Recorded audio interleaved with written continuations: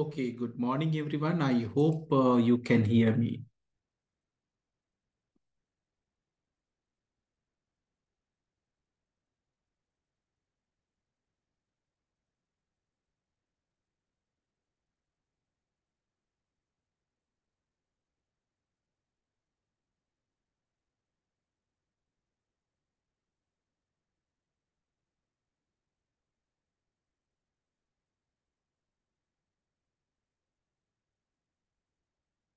Thank you, Achira. So let me start another session on business analysis and system design module.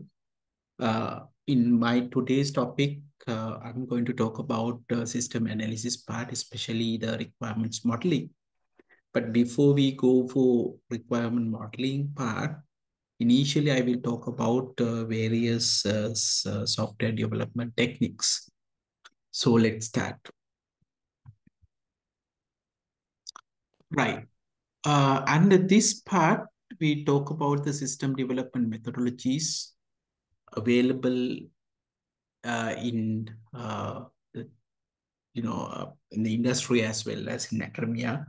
We talk about when you want to do anything, we need a framework which used to structure and plan and control of developing information system. So remember last time we discussed about the project management where we have each of these phases and we have to have time that we want to manage, and we talk about identify crucial path and so on. So compared to that, in information system development, we need some guidance or the frameworks to develop information system software. Here are like some examples. Traditionally, we use what we call the system development lifecycle or SDLC. This is known as the structured way of doing or traditional way of developing software. Then that is one of the oldest, and still we are using this in software development. And after that, there are two other techniques actually developed. We also going to visit or briefly discuss those methodologies. Those are like joint application development and rapid application development. And finally, we are going to look at the latest software development in which is now most of the industries are heavily relying on agile, software development methodology. So that's what basically we are going to focus on today. Right. Now, if we start with the traditional software development technique, which we call system development lifecycle, there are like 5 phases, starting from system planning, analysis, design, implementation, and support and security. So those are like well-defined, and each of these phases, there are predefined set of outputs. For example, in system planning, the output will be what we call the preliminary investigation report. So this stage, basically you are going to decide whether you are going to have an information system, whether the organization have the financial feasibility to go for a information system and so on. Then comes the system analysis part, which what we are going to focus on in coming sessions, which will generate the output will be something called system requirements documents. Now, in this phase, usually we collect all the user requirements. We call functional requirements that you want to have in the system, as well as non-function like performance aspects of information system. Now, once you complete that phase, you go to the next one, which we call the system design phase, where you use different modeling techniques to make the design of the system. This is the outcome of this phase. We call it system design and specification. So, for example, let's take a database. For example, starting from the conceptual model, we can talk about the logical model and so on. So we will look at the system design aspect of this. Then once we have the design in place, we go for system implementation. That means we select what software what frameworks we are going to use, what programming languages we are going to use. Once you make that decision, you will start the implementation process, which means you will get a functioning system. Well, now once you do that, final step would be like you are going to deploy that. And then you have to, maintain the information system. That stage we call system security and support. So outcome of this is called fully operational system. So those are like briefly the 5 phases that, in the software development lifecycle framework. So if you have, very traditional, software that you want to develop and you have clear-cut goals, and if your requirements are not changing during the development, maybe still this might be one of the preferred framework for your software development project. Right. System planning. What happens during the system planning stage will be, it start with the system request. Somebody has to, say that, okay, we need the information system. Like, for example, in our university, it could come from the management level, or it could come from the user level that, okay, there's a request for a system to be in place. And then this preliminary investigation, it performs the evaluate this request, whether it's possible in financially, for example, whether we have a capacity to, develop such a system. Do we have a operational feasibility? Like once you develop, do we have like, people to work with the system and so on? So that will happen in the system planning stage.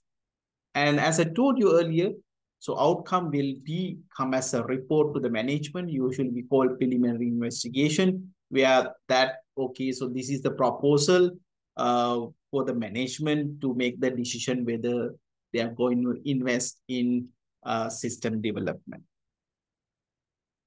In system analysis phase, as I told you earlier, it will be the development of the logical model of the system. So first part will be the requirement modeling, which means you have to gather all the requirements of various different users using various different techniques. For example, you can interview like top management or the middle management when you have like few users. But then if you have large number of users, you can go for surveys or the questionnaires. Then, for example, you can, collect the documents required to process or the generate within the system. And also you can use observation as a technique to fact find it, just to understand what is happening in the organization. And also you can have sample. So this fact finding we use to build the model, which we are going to discuss later today, starting from business model to data and process model, object model. That means basically we can use it for the designing of the system. The deliverable will be, as I told you earlier, that you have a requirements document. So remember now, by this time, you have actually got the green line from the top management that you have decided to, have an information system. So that's why you, collect the required information to create the system. Okay, then comes the design part. Now you have all the requirements in place. Let's, now you have to create what we call the physical model of the system, right? So for example, you can develop user interfaces. For example, like how, what information you are going to have in the beginning, what type of users are in the system. Okay, what are the, different interfaces you are going to provide for different users and so on. So all these things will be developed in this stage. And there are tools that actually can be helpful for you to do this. So all the necessary inputs, outputs, as well as the processes are identified. And during this phase, you also determine the architecture of the system. For example, whether it's a web-based system, like, you have a 3D architecture, 2D architecture, and so on. And then, and you can use programmers will use the logical into what we call the program modules and the code. So the outcome would be the system design. Once you have the system design, then next place is implementation. So you have to write the program in the chosen programming language. You have to test it. You have to create various different documentation. And then, once you complete, you have to actually deploy the system. So there are two parts of this. Sometimes organization might prefer to, develop the system by themselves, which, for example, if they have their separate IT unit, which they have the developers, then that might be a one choice, or maybe you can have a consultant, or you can outsource this, or maybe you can get it from outside. So if you actually get the system from the outside, then usually you do some modifications. Simply you have to configure, and you have to modify to suit the purchase software to your system.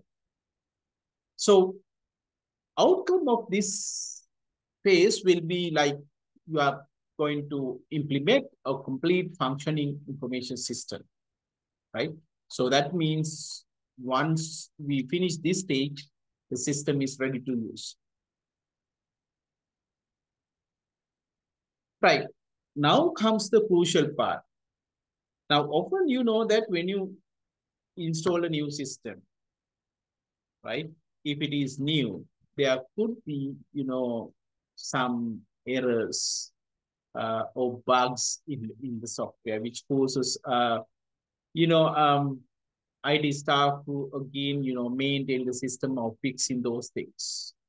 And sometimes, for example, some of the information might change, like, new tax rates, which you have to incorporate in your system, right?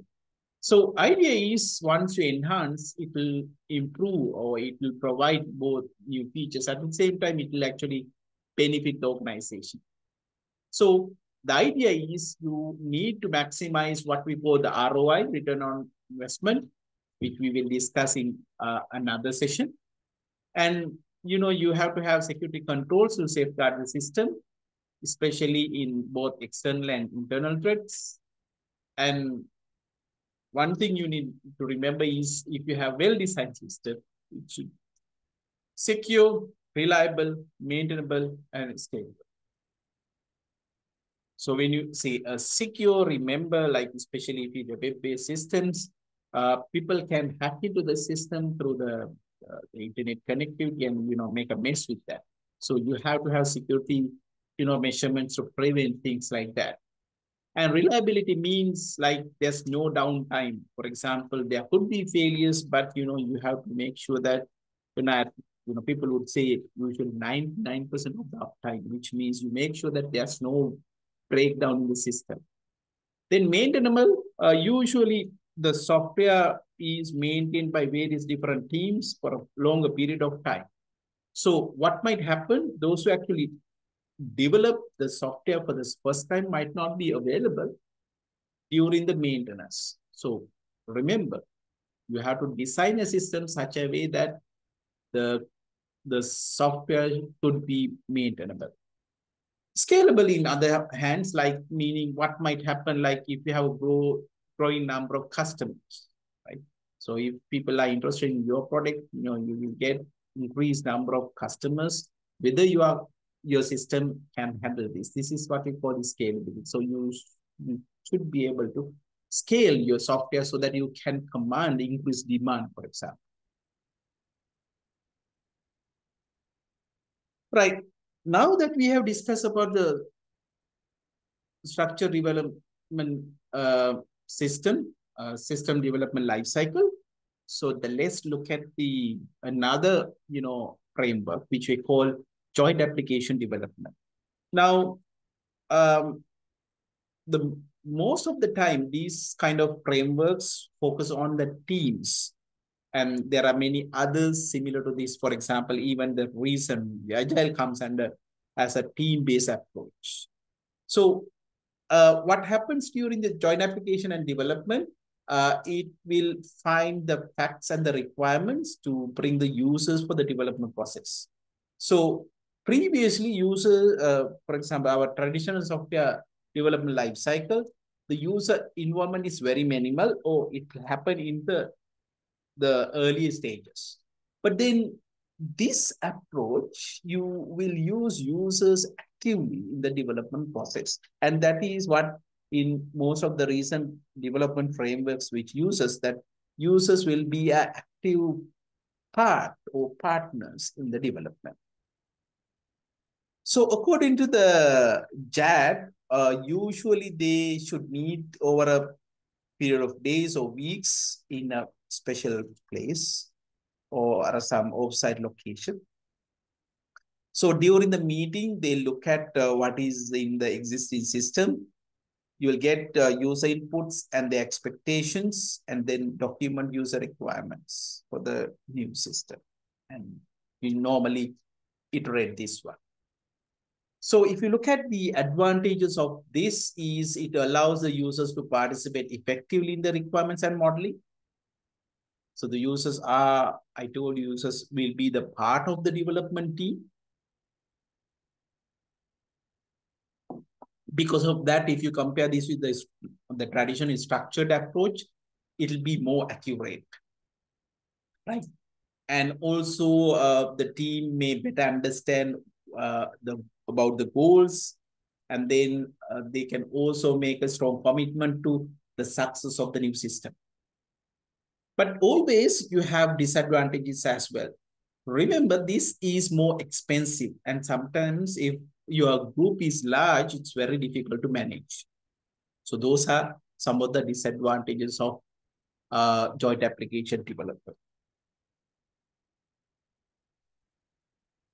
Right. Then comes the rapid application development. Again, this is also a team-based technique. And the idea is, compared to a traditional system development life cycle, you need to speed up the development process to have a functioning information system. And then it is also known as a complete methodology. Like you have 4 phases in the life cycle, which is parallel to the traditional software development phases. So if you look at this RAD, rapid application development, so what you see is the 4 phases, which is you can map into traditional software development life cycle as well. So the first part will be the requirements planning task. So you first agree on the project scope and the requirements, and then you get the approval. Once you get the approval, you will have 2 parts in parallel. You have a user design part with the model, and then you have implementation, we call construction. So all these application development, coding, and testing happens during this stage. And then finally, you will have data conversion, testing, and also the deployment, and also things like user training will happen during the 4th stage. Right. So why people use RAD? Because people want to reduce the cost and the time, and then they want to increase the probability of the success as well. So therefore, RAD also heavily rely on the prototyping. That means creating a working model, and also active use of user involvement. Right? So compared to traditional software development life cycle, you will get a working model compared to traditional system development life cycle, because it might take years, right? And usually you will get at the end of the last phase, which is too late if there are like serious changes that you want to make.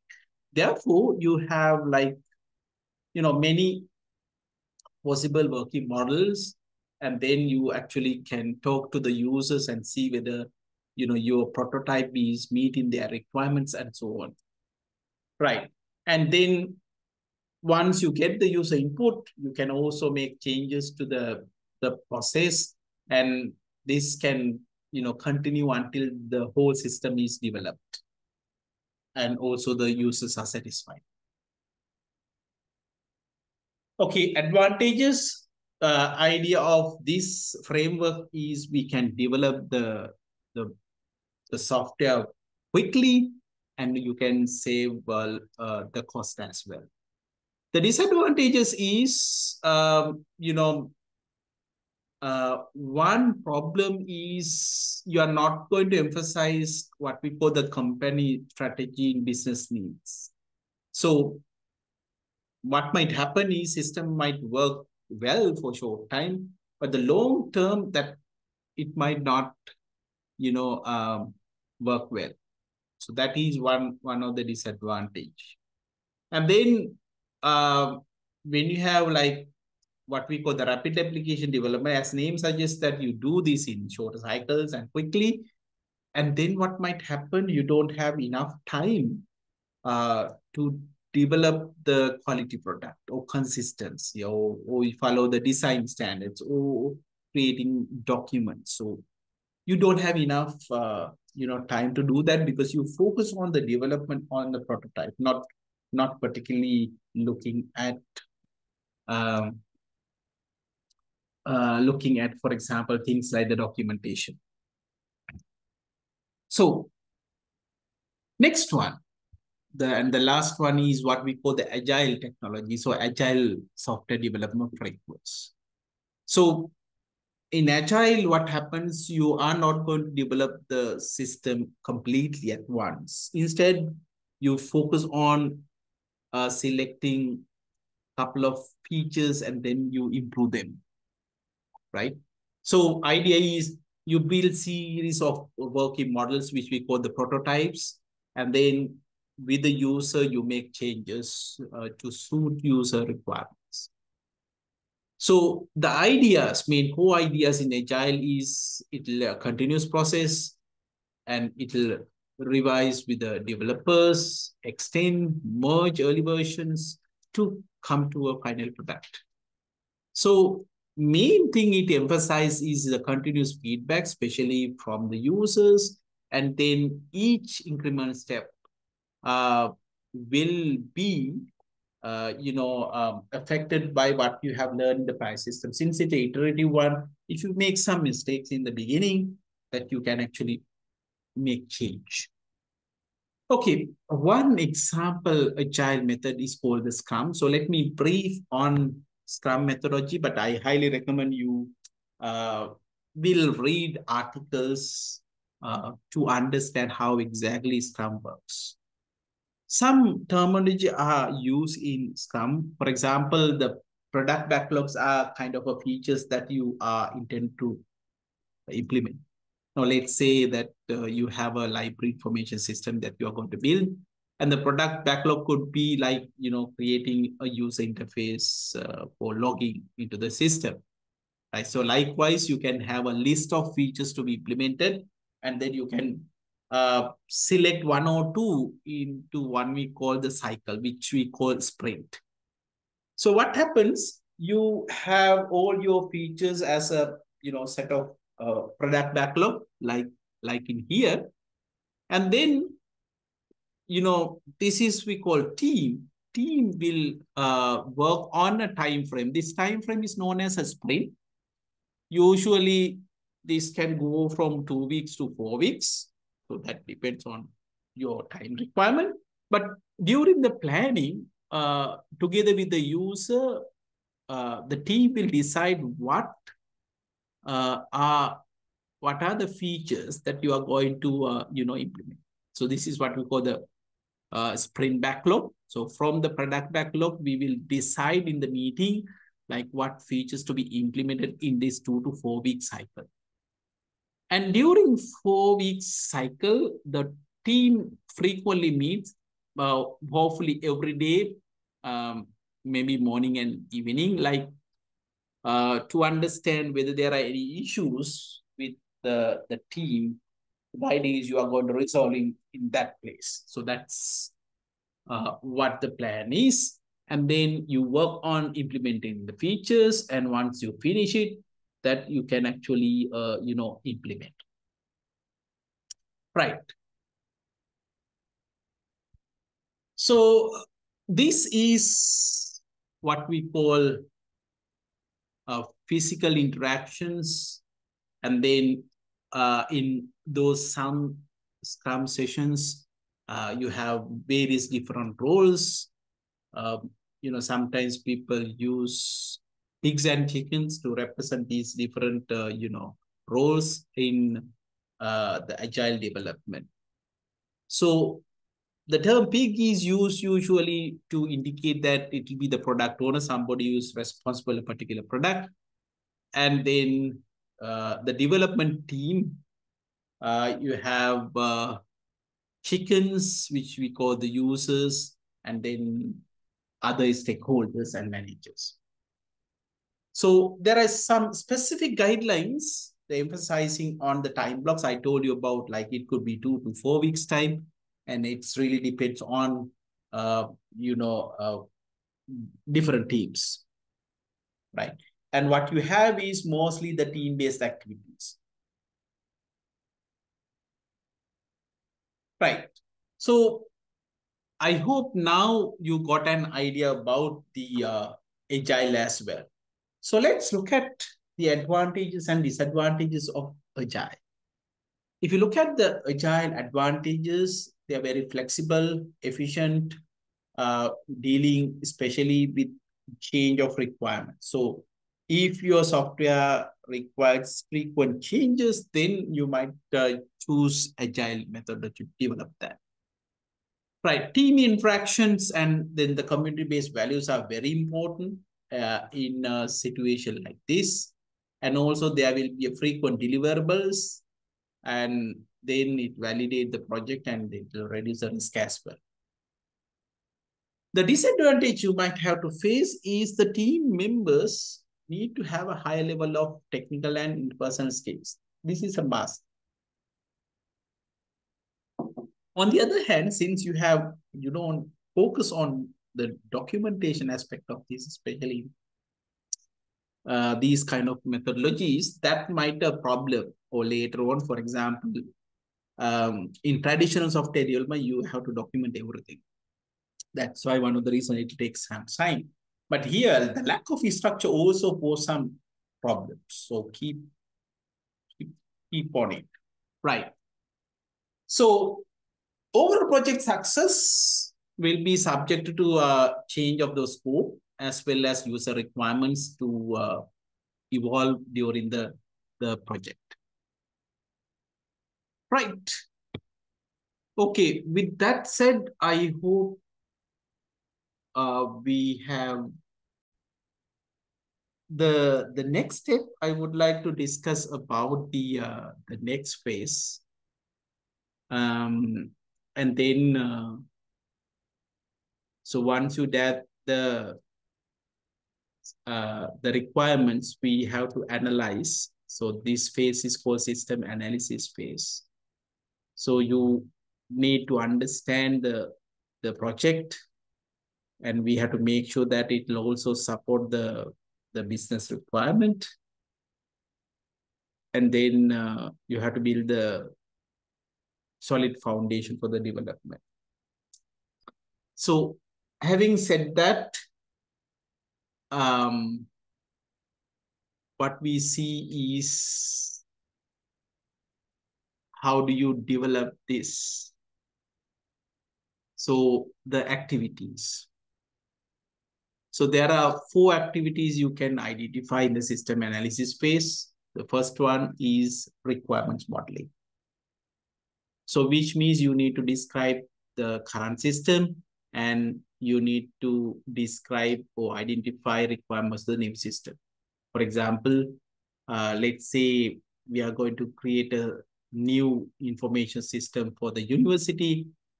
You have to first describe the current system. For example, we use various different systems currently to manage the attendance, manage your results, manage your financial information. But then right now we have used various systems, but we don't have any single system which manage everything. So let's assume that okay, that is the requirement. So you one of the requirements you can say okay, you have need a one single system manage everything, something like that. Then you will have data and process modeling. During the data and process modeling, you will have the system data and processes graphically. So we will talk about modeling like data flow diagrams here to understand what data and what will be the process. For example, now when you want to register for the courses, you know that you have to first register as a student in the register office, and then you have to make necessary payment for the finance, and then only you are included in the LMS, and then you are allowed to join in the teaching and the learning process. So you can see that there are various data and information will be exchanged in these places. For example, you have to provide all your demographic information to the registrars. That means you provide the data. And then, for example, when you present your A-level results, the register office might check whether you have meet the minimum requirements. If you provide the minimum, if you have the minimum entry requirements, for example, then only they register you, and then you will get registration number, for example. So you see there are some data exchange happening in various places. So that part we will discuss under data and process modeling. Then we have object modeling, especially if you're using object-oriented programming language to implement your system. Natural way you see is as objects. For example, when you use object orientation, for example, you can incorporate both your data as well as method in a single unit. Whereas if you're using without object orientation, it will be a bunch of functions you are using. Then the last one is your development strategy. So we discussed about the various different development strategies earlier. So which you have to decide which one is you are going to use for the development. So the deliverable of this is what we call the system requirements document. And this is our graphical representation. As you can see, the first three methods, the requirements modeling and the data process modeling, object modeling, these are iterative ones. And once you finish your modeling task, only you move on to the development strategies. Right. So now that we have got an idea, let's focus on different tools, techniques available to design a system. So during our first module about in programming concepts, we basically look at how to develop very small, single programs in Python. But then if you are going to create very large software system, that you need some tools to help you in creating such a system. So those are the things that we are going to discuss in this section. Right. So models will basically help various users in the system. So that can use in the users, managers, IT professionals to understand the system. Remember, again, this is a design phase. We are not implemented it. It's like, okay, I want to build my own house. Then I need to have a plan, right? So what I do usually, I will meet an architect and tell that, okay, my requirements, okay, I need my bedroom like this. Okay, I need these. Okay, it should be 2-story, 3-story, depend on requirements, where you actually talk about your requirements. So what happens without, building the house like a Basunnahe, for example, architect will come up with a plan and maybe sometimes a 3D model so that you can identify your requirements more on, uh, you know, you can correct any mistakes is very beginning so that you don't have any issues when you're building. So similar to that in software system is also very complex, although you don't see it as a very complex system development. It's very serious and we need some tools to graphically represent our requirements. So the modeling part that we will discuss here, we will have various graphical models, right? So the why we use graphical model is anybody should be able to understand this, right? And this also could represent various stages in the development. So during the requirement modeling, we use different tools, which we use to describe the business processes. What do you mean by business processor here is like any task, you have a several, tasks to be done. For example, I talk about the registering a student in the university environment, which you are very familiar. There are six, several steps going on. And then you have requirements, and then there are some user interactions with the system. So simply this system analysis is use modeling and as well as a fact finding in an interactive fashion. So various different diagrams we are going to discuss under this business process model, which describes the whole business process from A to Z. Data flow diagram, which focus on how the data is actually exchanged among different entities.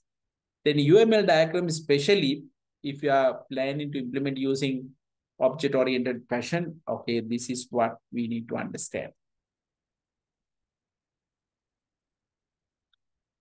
Right, let me explain one example first.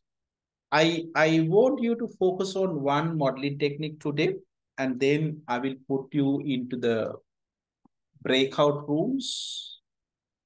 Let me check, yes, whether I can put into the breakout rooms.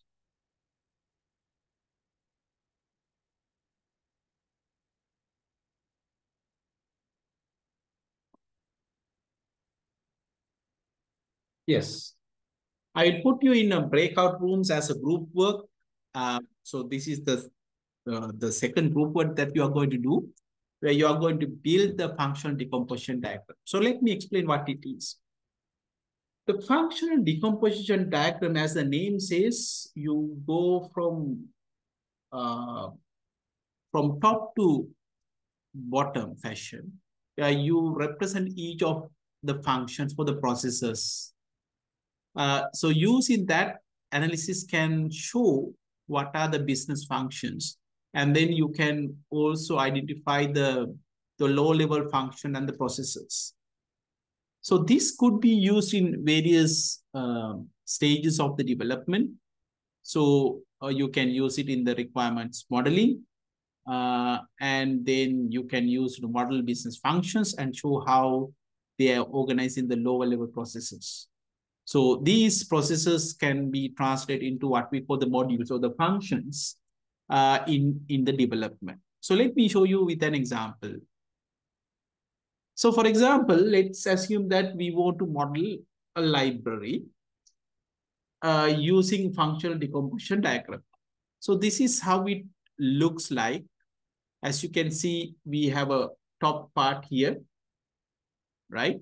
So you can see the library management, but then under the library management, there are various other things. For example, you have human resources, which focus on the staff. Then you have finance and accounting, which focus on the finances information. Then actually the real work comes here, the library operations. So it comes under this. Then fundraising will be another one, and new user acquisition will be another. So these are various functions comes under the library management. But I know the core operation will be the library operations.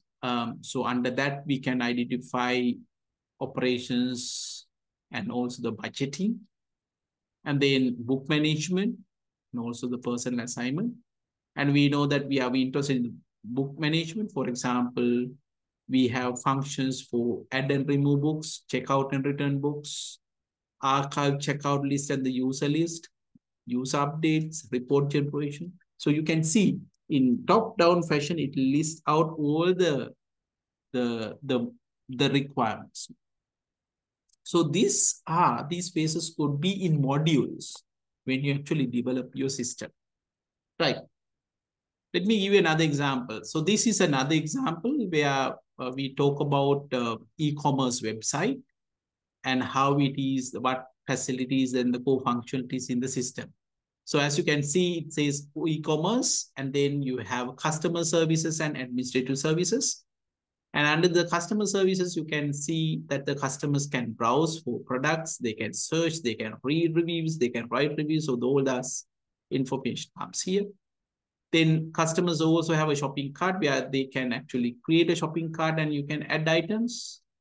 Then there's another module where focus on the customer authentication. We can have user profiles, purchase histories, purchase. So all this information we can keep in one branch. And then another branch is allocated for new user registrations. So create user profile. Then under the administration services, you can see add, edit inventory, especially in the e-commerce, you can add or edit the products. You can, in this particular case, books. So you can add new books or you can update inventories. So you can see with this function decomposition diagram, you can identify all the module requirements in a system, right? Okay, so let's have a small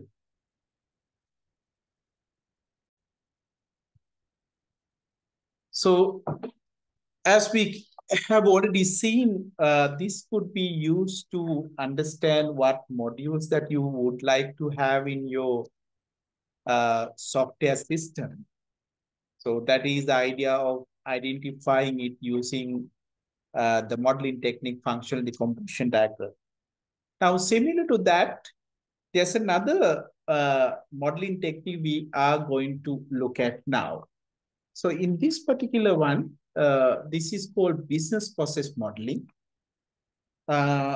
Idea of the business process modeling is we can identify, what will happen in the whole business process, how something happens. For example, things like how to handle an airline reservation. Let's say you want to take a trip to some other country, so you can make a reservation. So, so this happens in multiple levels, and we can actually visualize using business process modeling how it exactly happened, right? So let me show you like one example. This is, you can see in a rectangle shape block, what you see is order processing system. And then you can see that this is divided into two parts, which we call swim lanes, which represent different users and how their interaction with the system. So in this particular case, if it is a new user, you can see the first task would be like getting his credit data, which means whether they have enough credit to make purchases, and then validating the credit system and, assigning a customer number. Now, once it happens, the new customer becomes an existing customer. And then there you can see you have a process order and then prepare billing and then create shipping data. So that actually visualize how particular a system function, right, in business process modeling. Now, this can have like more complex element as well. The second example, what you notice is taking a leave from a company. Now, for example, let's say I want to take a leave. Usually I cannot just, leave without informing. So usually I have to, contact my manager, whoever managing myself, and then I have to request for a leave. And if that my manager approves it only, then I'm allowed to make a leave. So in this one, this business process modeling, what you notice is exactly the same thing. So you can see here, this is about a ABC company, which elaborate how the leave application handled. And there are three swim lanes, which is indicated for the employee. The second swim lane for the manager. The third one is for the HR. Usually, human resource department is there. Even for in our university, we have a HR department who actually take care of all these information. So you can see that this circle indicates the start of the process. And the first task is when you want to take a leave, you have to fill a leave application form. So you fill the leave application form and then you have to submit for approval. So you have to get the approval from the manager so that it comes to his swim lane. And the manager will evaluate the leave application. And you see that there are two decisions. Manager has to say yes or no, which means approve or not approve. If it is not approved, that means we inform the employee that the request is declined and that's the end of the process. So this circle in red color indicates that this is the end of it. So you make a request and your manager says no, then that's the end of it. Okay. Now let's say that the manager has approved your application, then it will be a yes. So if it is yes, then you have to inform the employee the request is accepted, and that will actually handle the HR because HR is the one who's recording all our attendance information, the leaves, and also when preparing their salaries and so on. So that will come here, and HR will be manage application, and then employee side you take the leave, which indicates the end of that business. So you can see, so this can clearly show you using various graphical elements, how something happens with the involvement of various different parties. Right.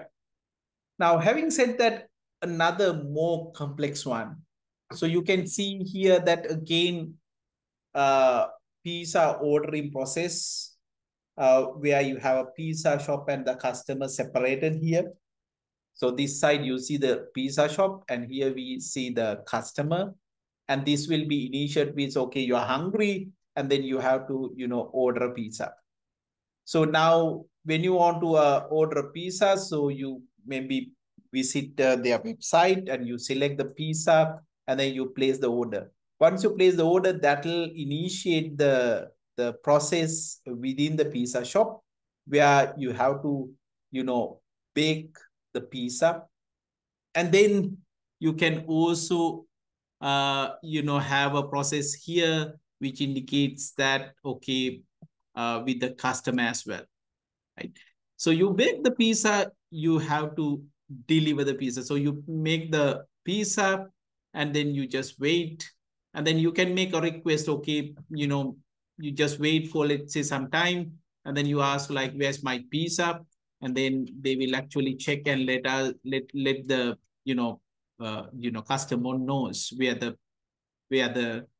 pizza is, the process is. For example, it's in it's just baking, or maybe you can say that it's on the way, right?